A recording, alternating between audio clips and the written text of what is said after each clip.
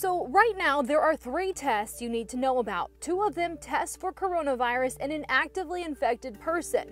The other one is after the fact. It tests to see if you've had the virus in the past. First, let's start with the 2 tests that actually diagnose the virus. There's the molecular test and the antigen test. Both are usually collected by a nasal swab. The molecular test detects genetic material of the virus. It's also called a PCR test because of the lab technique that's used. The bottom line, it's the more accurate test, but can sometimes take longer for the results to come back. It can be analyzed on site within minutes, but sometimes that's less accurate. The other test, the antigen test, detects proteins that are part of the virus.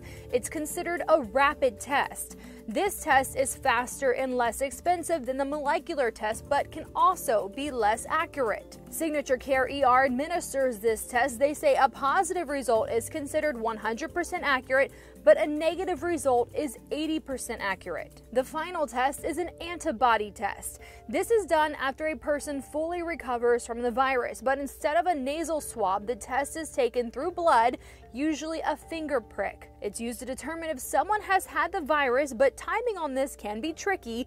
If you take it too soon, the antibodies may not show up. But this test also comes with a warning. Even if antibodies are in your blood, that doesn't mean you are immune to contracting the virus.